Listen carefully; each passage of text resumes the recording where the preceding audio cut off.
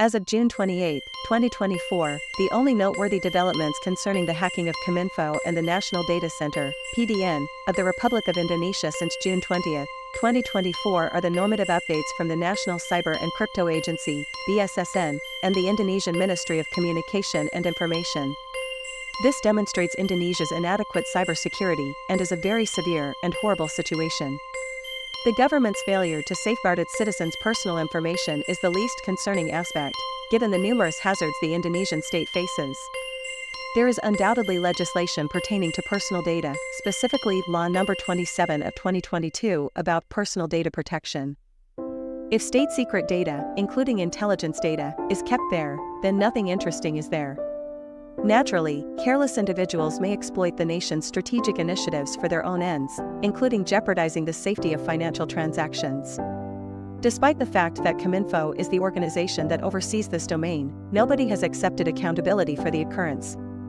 Budi Ari Setiadi, Minister of Communication and Information, received a barrage of negative comments on his personal social media accounts from online users who demanded that he step down.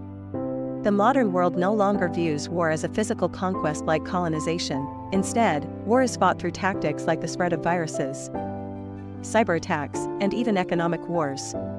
This serves as a stark warning to the government about how it must maintain its cybersecurity going forward.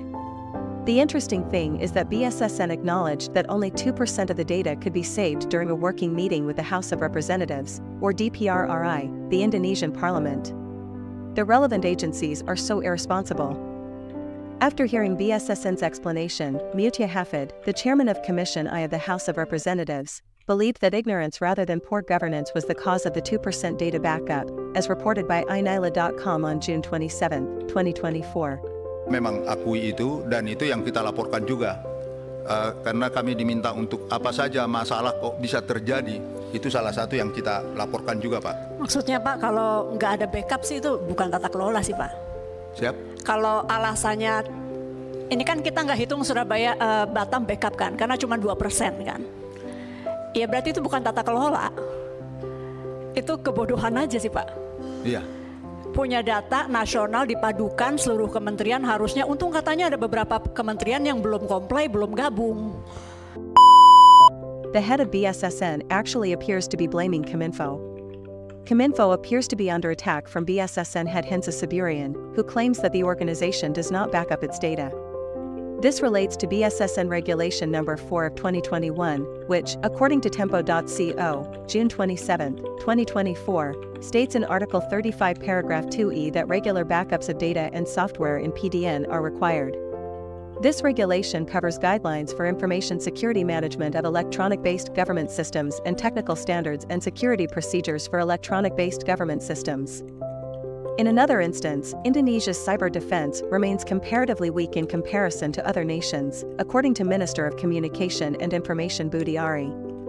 According to MIT Technology Review Insights 2022 to 2023 Cyber Defense Index, Indonesia is placed 20th out of 20 G20 nations.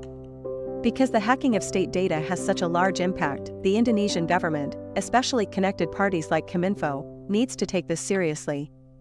I'll only touch on 3 points. First, the disclosure of private or sensitive information.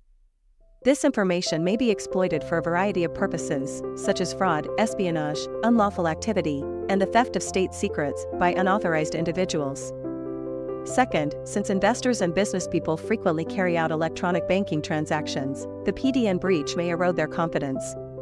The third is the suspension of public services provided by organizations that have a close connection to the community. Fourth, there is no doubt that the National Data Center, or PDN, hack seriously undermines Indonesia's national security because malicious actors can use the data to launch attacks in a variety of ways that naturally have the potential to harm national interests. For instance, while such attacks are unlikely, it is evident that state secrets may already be in the hands of other parties, weakening Indonesia's negotiating position in the international community.